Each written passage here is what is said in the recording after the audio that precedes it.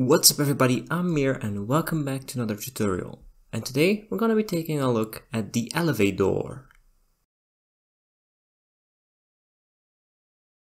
To the untrained eye, this would just look like a normal door. You press the button, the door opens up and you can walk right through it, and after some time, which allows some friends to pass through as well, the door will close back up and you're inside your base. But what you don't know is that when you actually stand inside the door, as it closes, it will take you up to a secret level. And this is where you can have your secret base or some secret stuff like my blue and pink pajamas. And then once you're done on this level, you can go back down by standing in the door again, pressing the button, and you'll be transported back down to the entrance. This design needs a 3 by 6 block space and is sectioned up in the following blocks. First of all, we got our ground, then we got a 5 block gap, then we got our first floor, a 2 block gap, our second floor, another 2 block gap, then we got the roof, and then on top of that we need 3 more blocks of space, and that's all the space you're gonna need for this contraption. We are going to start off with the bottom part of this door, so for that we come to the front, place 3 redstone like this, place 2 observers facing backwards into some pistons that are facing upwards, then on top of these 2 redstone I'm going to place 3 observers each, then on top of those we're going to place some redstone dust, and then an observer facing backwards on both of those, some more observers over here, and then some last pistons over here and over here. And that is the bottom part of this contraption done. Next up is the top part, and to start off we're gonna destroy these 4 blocks, drop down a level, and we're gonna place 2 observers facing downwards and 2 observers next to that facing sideways. And on top of these we're gonna place 4 repeaters, 2 on 4 ticks and 2 on 1 tick. We're gonna come to the back here, and I accidentally set that up. We're gonna place 3 blocks up, we're gonna destroy the middle one and replace it with an observer facing downwards.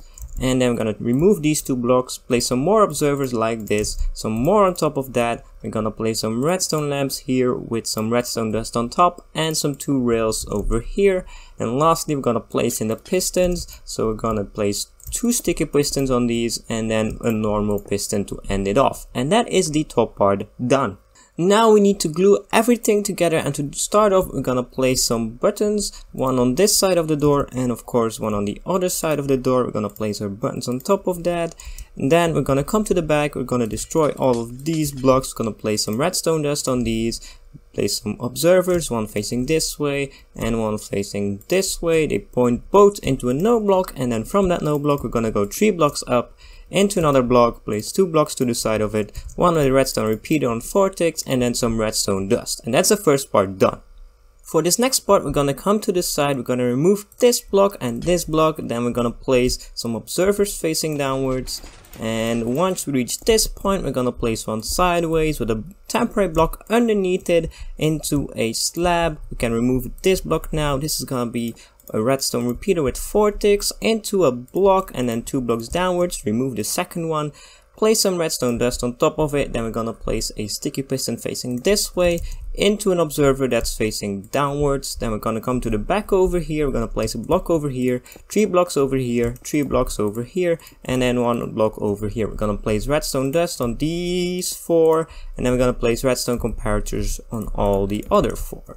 And that is everything done. Now we need to do one last bit of redstoning, and that is actually hooking up the input button. So we're gonna come to our input level, we're gonna place 2 blocks, one over here, one over there. We're gonna place stone buttons. On top of those we're gonna come to the back, remove these, and then place redstone dust over here, and then observers facing upwards from those, like so. And that is everything done. Now whilst building this, these top pistons have actually fired, so we're gonna have to remove these again and then place some sticky pistons back. So we got 2 sticky pistons and then 1 normal piston. Now it is time to place in our door, and there's a couple things you need to keep in mind. First of all, we can use some temporary blocks to fill in the bottom part. This should be what the door looks like when it's closed, but we need to make sure to remove these 2 or the door will break.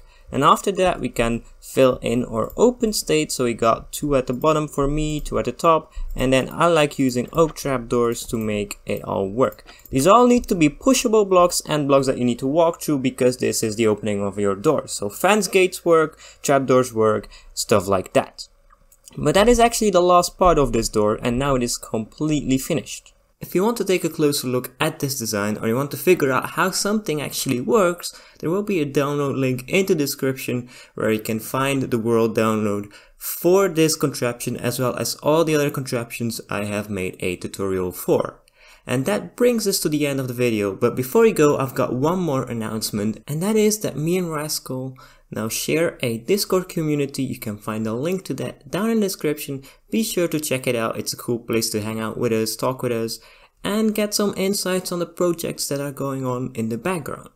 But anyways, if you like this video, hit that like button, comment, subscribe, and all that good stuff, and I'll see you in the next video. Bye guys, bye.